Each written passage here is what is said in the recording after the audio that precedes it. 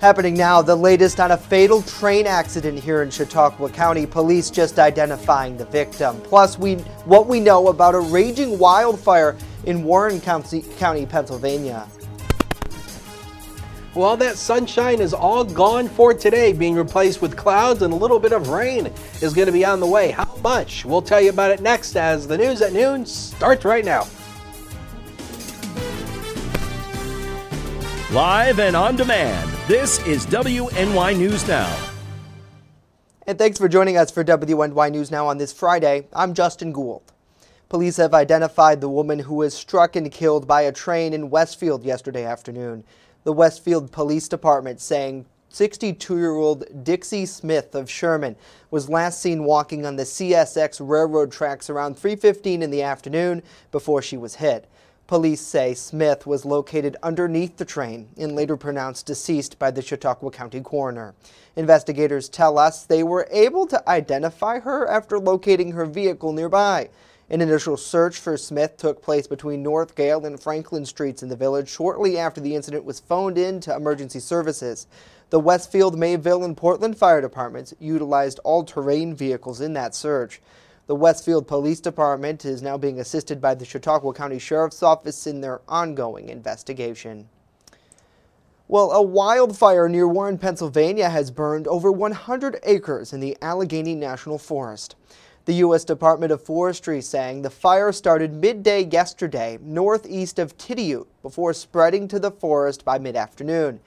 Tidioute and other volunteer fire departments, the Bureau of Forest and Forest Services worked together to contain the flames there. First responders fought that fire from the air using a single-engine air tanker, a reconnaissance plane, and a helicopter with a water bucket as well. Forest firefighters continued to monitor the wildfire overnight, with crews returning to the area this morning. The cause of that blaze still remains unknown. Well, youth sports and after-school activities appear to be causing COVID clusters. That's according to the CDC, after several coronavirus outbreaks have been linked to schools, tournaments, or other extracurricular activities. Steve Nanez has a closer look, including some recommendations from health experts to keep your kids safe. Youth sports may be one factor fueling the latest spread of COVID-19. The CDC now says youth tournaments and extracurricular activities are creating clusters where coronavirus can spread among children. We're working to facilitate increased testing that is happening on the ground in the context of youth sports. Health officials say as kids continue to play indoor sports like basketball, hockey, and wrestling, it's causing an increase in COVID-19 cases in some parts of the U.S. We are seeing a higher proportion of younger people who are getting ill and unfortunately getting hospitalized. In Florida, the CDC reports the virus was linked to high school wrestling tournaments in December, where 38 people were infected. And in Minnesota, officials there say the B.1.1.7 variant, first found in the UK, spread through one county where at least 68 cases were linked to youth sporting events. School sports, particularly team sports, which people engage in close contact without masks. I think that is what is explaining these surges of cases in young individuals. So what do you do if you have kids in sports? The CDC recommends minimizing the time spent indoors and reduce the amount of time players spend in close contact with each other. I'm Steve Nanez. All right, Steve, thank you. Health experts also recommend having children play outdoors whenever possible and not share water bottles. The B.1.1.7 COVID variant was originally found in the United Kingdom and is about 50% more infectious than any other strain of the virus, according to researchers. Well, back here at home, Jamestown City Democrats have filed petitions for a replacement candidate for late Councilwoman Vicki James on this year's ballot. According to the Chautauqua County Board of Elections website, Regina Brockman will now run for the Ward 3 seat this fall. Brockman's candidacy comes after James' untimely death in March. Brockman will run against Republican Robert Reedy for that seat. Meanwhile, Jamestown Mayor Eddie Sundquist will need to appoint a fill-in for Ward 3's seat for the remainder of the term. Sundquist is required to appoint a Democrat since that was James's party. Brockman narrowly lost to Republican Tamara Dickey in 2013 for the seat. Now, WNY News Now's Matt Hummel is reporting the mayor's office is currently working on assembling a press conference to discuss filling that position sometime next week. Well, we thank you for joining us for WNY News Now as we get a check of local news headlines this afternoon. Let us know what you think about these stories and more in the comments down below. It's good to see Pam, good to see Butch, Kevin, Lori, Sandy, Wendy, and Joseph as well. Hopefully you all are having a good day out there. And one of the things giving us some great news this afternoon is the weather forecast. Chief Forecaster Dakota Hunter joining us live with that. Happy Friday to you, Dakota. Happy Friday, Justin. I mean, we made it through the end of another work week, and boy, I mean, you know, the sun is gone. I mean, all that sunshine we had, it's out of here. But the temperatures are still relatively mild. 63 at the Chautauqua Institution right now, and you can see some of those clouds just kind of hanging overhead. We had a little bit of light rain showers, just a small little bit, but there's going to be a chance for a few more later on in the afternoon. It was a windy day yesterday. 26 was the peak wind gust at the Jamestown Airport, which is located north of the city. Dunkirk had a peak wind gust of 25, and the winds are still going to remain a little bit breezy through the day today. On the radar, not a whole lot showing up, but you will see a few of those little scattered showers moving across the northwestern part of Pennsylvania, coming up into extreme eastern Cattaraugus County and then going into Allegheny County. Nothing across the western southern tier, but again, there will be the chance for a few scattered showers later this afternoon. 78 was the high yesterday. My goodness, did you get out and enjoy it? It felt so good. The average was 53. 79 is the record for this date, set in 2001, and 12 in 1977 broke the record low. So through the afternoon today, just a small chance for a spotty shower. Otherwise, partly to mostly sunny, cooler, but still a bit mild with a healthy breeze, 62 to 71. And look at that south wind, 10 to 20 miles per hour. Now, tomorrow is going to be another great day, then a little bit more rain for the second half of the weekend. Plus, do we hang on to those warmer temperatures into next week? I'll tell you about it in detail with that 42 degrees and sunny 7-day forecast later in the show. Justin. All right. Well, Dakota will definitely keep tuned to that. Thank you. The Albany Times-Union is reporting that several of Governor Cuomo's staff say their work on his book, American Crisis, was not completely voluntary. Previously, a spokesperson for the governor said the agreement was legal and that the work was performed voluntarily. But according to the Times-Union, the staff making those new claims say the work was expected and that agreements related to the book were normal. Others said the work was not optional.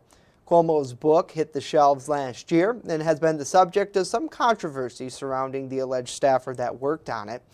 In the wake of Cuomo's growing scandal, New York State Senator George Borrello has pushed legislation barring elected officials from publishing books about their public service while still in office.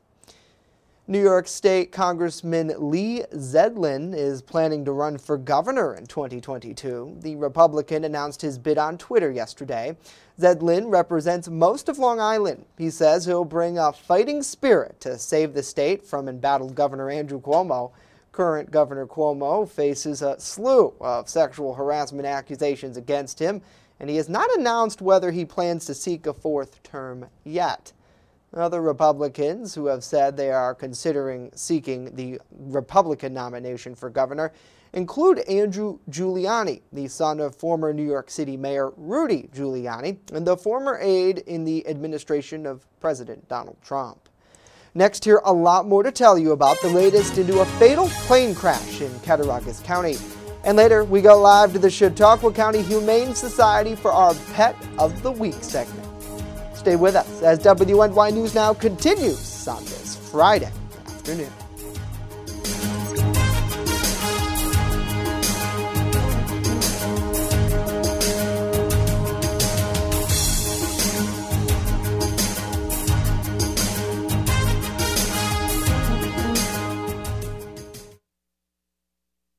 With coverage that matters, this is WNY News Now. EagleZip.com is your local one-stop shop for all of your home and business computer needs. Located on Fluvan Avenue Extension, just outside of Jamestown, EagleZip.com sells and services all brands of desktops and laptops, as well as servers and network equipment for your business. All new computer sales include transferring your data from your old computer plus a 2-year warranty. Call EagleZip.com today. Stop by EagleZip.com today and let us make computers easy for you. Honest John's has what you're looking for. When you want it good, we're gonna give you lots more. From freshly made subs to the best of pizza and wings, Honest John's has what you're looking for. And now 2 great locations, East 2nd Street and Fairmount Avenue. Order takeout or delivery today online at honestjohns.pizza. You're gonna get it good at Honest John's. There's an old saying, there's no news in the newsroom. Well, it's true. The time I spend at the anchor desk is just part of my day. Most of our time is spent gathering stories in the community, stories that matter to you. We can't do it alone, and we need your help. When you see breaking news or have a news tip we should know about, drop us a line on Facebook today, email our news desk, or call our newsroom at 488-7226 so we can bring those stories straight back to you. You're watching WNY News Now, where coverage comes first. And welcome back to WNY News Now. The man who died during a plane crash in Cattaraugus County this week has been identified. The Cattaraugus County Sheriff's Office telling us 80-year-old William Mandelar of Brockport died after his small plane crashed into a field just off the runway of the Great Valley Airport. The crash, which happened Wednesday afternoon, hospitalized 72-year-old Raymond Garish of Brockport, who was flown via Mercy flight to ECMC. Deputies say that man is currently in critical condition. The cause of the crash remains under investigation by the Sheriff's Office with the help of the NTSB and the FAA. However, preliminary findings appear to show a problem occurred during takeoff. Well, Congressman Tom Reed is no longer serving as the co-chair of the Problem Solvers Caucus. Congressman Brian Fitzpatrick of Bucks County, Pennsylvania, has been elected to replace Reed as the co-chair of that bipartisan group. The caucus says Reed will remain an active member of the group and be part of their multi-month transition, helping ensure the caucus continues its mission of bipartisan governing. Reed announced last month that he's not going to seek re-election in 2022 after a former lobbyist accused him of sexual misconduct. Nicolette Davis telling the Washington Post, Minneapolis bar, Reed in 2017 briefly fumbled with her bra before unhooking the clasp of it and moving his hands to touch her thighs. Now, last fall, Reed was elected to his 4th term in Congress, representing the 23rd Congressional District, receiving 57% of the vote over Democrat challenger Tracy Matrano in a rematch from the race in 2018.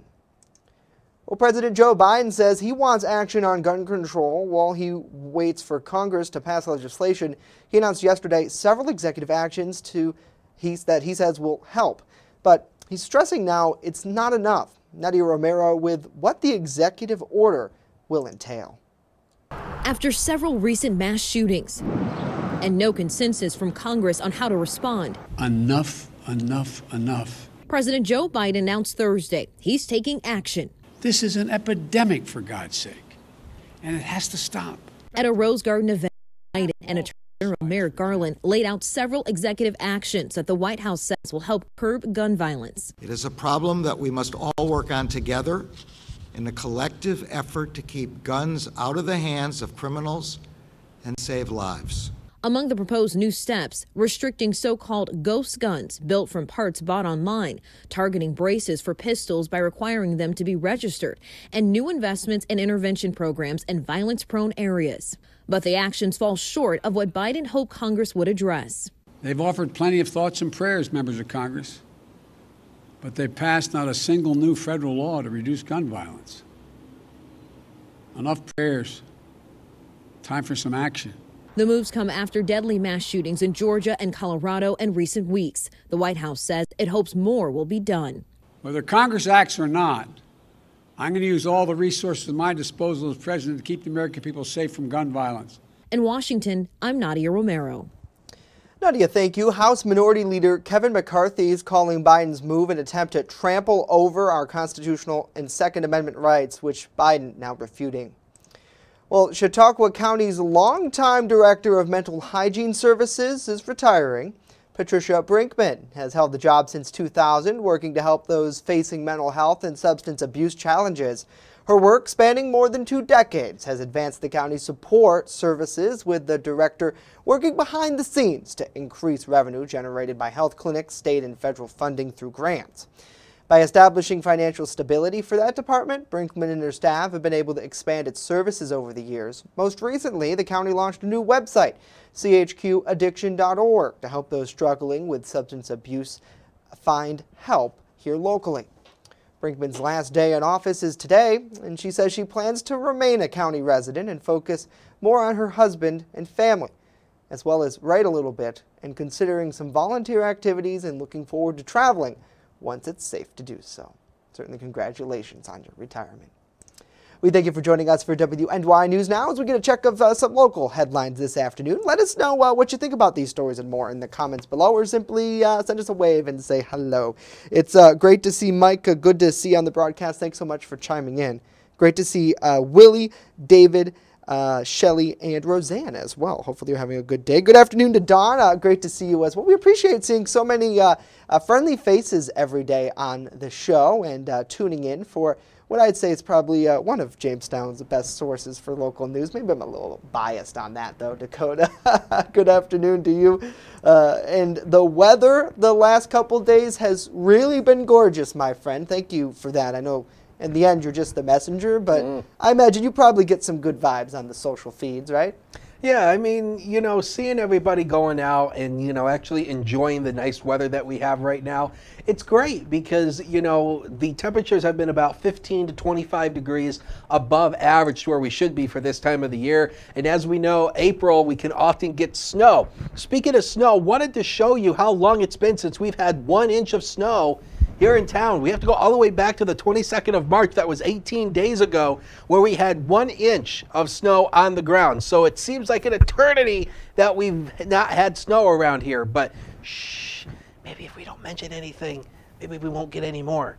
Who knows? We'll see. But yeah, I mean, if you haven't already noticed while you're driving your car, yeah, pothole season is here, unfortunately. So again, you know, we showed this before, wanted to kind of show it again to kind of help you understand that potholes, of course, you know, the winter is very harsh on our roads here, but also the spring season also doesn't do our roads much good either, because the warmer temperatures by day and the colder temperatures by night help aid in the pothole process. So ultimately, potholes form when the water seeps down into the pavement by night, into the cracks. Ice forms underneath as the ground conditions underneath are still often frozen, causing the road to crumble and break apart, and therefore you get those dreaded potholes that you often get. So unfortunately, that time has come, and yeah, we're going to start seeing all the road crews on the roads pretty soon doing some stuff on the roadway. 61 as a noon hour right now. A little bit more clouds downtown than we had at this hour yesterday. Healthy south wind of 14, got a wind gust of 23, and obviously with the dew point and the humidity still relatively low, we don't have a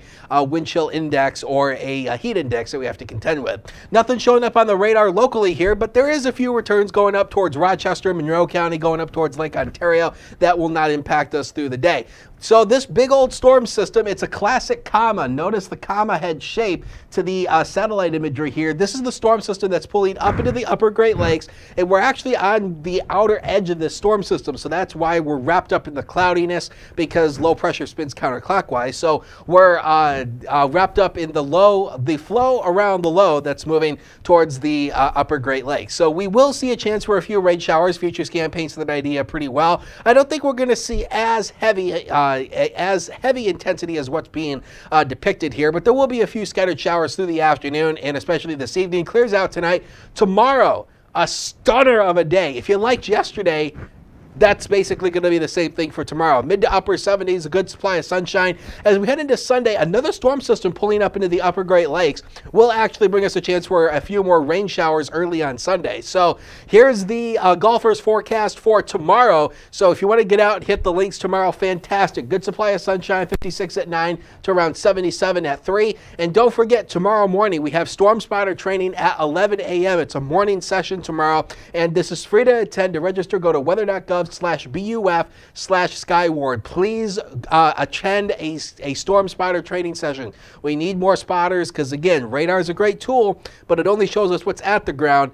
But it shows us what's above the ground, not at the ground. That's where the spotters come in. Next 7 days of your life brought to you by 42 degrees and sunny. 79 tomorrow. The record is 82, set in 1945. Again, don't think we'll break it, but it's still going to be a nice warm day. 70 on Sunday, a few rain showers. Then temperatures go down the opposite direction here, back to reality with a few scattered rain showers pretty much almost every day next week, with temperatures moderating into the mid to lower 50s. We'll take a break. Be right back.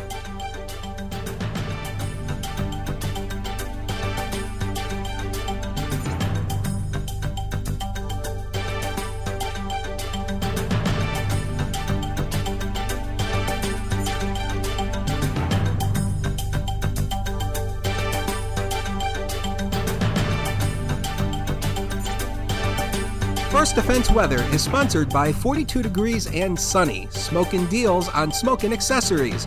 Learn more at 42degreesandsunny.com. That's 42degreesandsunny.com. You're watching WNY News Now, your source for breaking news. I'm a survivor. I'm a survivor. I'm a survivor. Testicular cancer is the leading form of cancer in men aged 15 to 35. 1 in 250 men will be diagnosed with testicular cancer. But 98% will survive if detected early. As a survivor, I believe early detection is the key. Learn how to do a testicular self-exam and other important facts about testicular cancer at oneball4tc.com. It's not just what we say, it's what we do. Local first. It isn't just our slogan. It's our mindset every single day. So whether you're watching our daily live streams or staying up to date with reports on our website and mobile app, you'll always see the same attention to detail from reporters who passionately care about our community, who have one goal in mind: to always put the facts first. For me, it's more than just getting the forecast right. What I love the most about my job is that I come into work every day to help break down the weather, letting people know how this is going to impact their day. We take pride that First Defense Weather is the only local weather team in the Southern Tier. We don't just copy and paste our weather from outside sources. Every part of our forecast is handmade right here in-house, something our team really takes pride in. What matters to you matters to us. Every story, every day. WNY News Now, where coverage comes first. Slow down. Slow down and move over. Move over. When you see signs, lights, vests, please give us some room. Slow down. Slow down and move over. When you need help, it's our job to help you. To save you. Despite the danger. This danger is real. Do your part. Please. Slow down. Slow down. And move over. Move over. With coverage that matters, this is WNY News Now.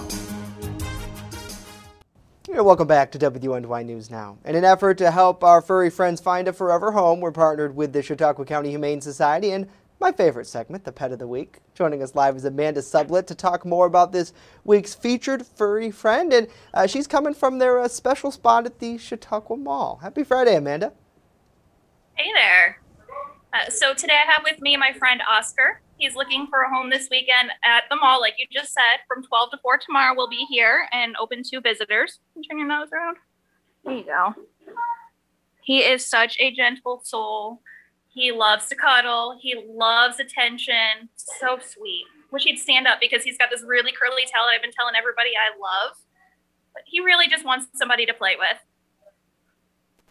Yeah, absolutely. How is he with other pets? Does he has he been tested in that sense? He does great with other cats. He's been living with them in our colony room. He's not yet met another dog, but I definitely think he could handle it well. Okay, that's great to hear. He looks like a really awesome guy to get to know. Is there anything that someone should be aware about Oscar? I know it looks like he has an issue with one of his eyes. Yeah, he does only have one eye. He had an injury to it that was not properly cared for, so unfortunately he did have to lose it. But at this point, he works and walks around. Everything's normal. Wow, yeah. Is that pretty common? Because I know a couple of weeks ago, I believe, we had another furry friend who did have a similar eye injury, and they're absolutely fine, can get around on their own, and enjoys playing just like the rest of them. Exactly. Awesome. So I know that that mall location, Amanda, you guys utilize that. It seems like quite a bit to be able to really connect people with some of these animals if they maybe see the broadcast and they say, you know what, I want to check out our friend here. Is he going to be on display, so to speak, at the mall coming up? He is. We've got a few other friends. The one you were referring to earlier is Miss Whiskers with the one eye. She's here as well. We've got a couple of friends, Thomasina, Sky, Isaac, Ginger, and Gypsy here. Got the whole crew set up and ready to go. Awesome. And I see you got some merch, too. If somebody maybe wants to buy a Humane Society t-shirt, I imagine all that funds and everything really helps taking care of these animals and doing the great work you guys do. Absolutely. Every penny goes right back to these guys. Yeah, so certainly, again, if you want to learn more about any of the animals of the shelter or any of our furry friends, all you got to do is log on to chqhumane.org. Oscar, Amanda, and Brian behind the camera. We appreciate you guys coming on today, and it looks like he's ready to play right now. It seems like he's ready to just go. Have you ever let them go in the mall? Have you? Yeah. No, that's a recipe for disaster. Yeah, I could see maybe he'll run into a family. You never know. They'll take him home. So, all right, I think you need to play Game of Pets with us here if that's the case. Right, exactly. Just I could see it now. So awesome. Thank you guys. You have a great weekend, and again, chqhumane.org is the place to go, and anytime that they're open there at the mall, they really gives you a great opportunity to get some hands-on experience with the pet before any sort of commitment is made, and really, if you're looking for an animal, adopting from the Humane Society, one of the best ways to do it. I'll tell you that firsthand. Well, let's bring back Dakota now for a final look at our weather. And I know, Dakota, you're a fan of adoptable pets as well. And it's such a great segment that we're able to really, in the world that we're in now. I know we started this pre-COVID, and Brian actually came in with some animals. Go live there. I almost think the segment's better now that we're taking you to the animal in their environment. Right. And it's like, unfortunately, where I live, I can't have pets. Yeah. So you're going to have to talk to your landlord about that. Maybe we can change some rules or something. Sure. I mean, if you want to pay more in rent for me, we'll just take it out of your paycheck. Okay. No worries. Okay. I'll just take out the card right now. Yes. Yeah, Max, and we'll just make it work. Yes. Justin makes the big bucks. But only after I can have a dog. I can't have a dog at my place, too, either. Well, Wish I could. We'll work on it. Something Start a petition. Yeah, so something we want you to work on is storm spotter training. Now, this is a morning session tomorrow at 11 o'clock. Now, the spots are limited, so you do need to register weather.gov/BUF/Skywarn. And this is all online, and this is a storm spotter training class. And again, it's only spotters that see down at the ground, and we need more of them. So please, please, please become a storm spotter. We need more. 42 degrees and sunny 7 days, 79 tomorrow. Record is 82. I don't think we'll get there. And then it goes downhill over the second half of the weekend with some rain, and then say goodbye to those 60s and 70s because they're gone over next week. You see, I didn't realize they took the Weather Center camera, so I was sitting like this. You're chilling. That's right. You're it's chilling. Friday. We're just chilling, folks. Just chilling. Just take it all off. Just, woo! All right, Dun da da. thank you. Dun da da. They're cutting away from us. Here's a live look at the lake. Better picture than we are. That's going to do it for us today. Enjoy the little bit of sun that we're going to have. And of course, if you missed anything we talked about, it's really easy to stay connected. Just download the WNY News Now mobile app. We got reporters on the go all the time, keeping that thing updated. We're back here Monday. Hope to see you then.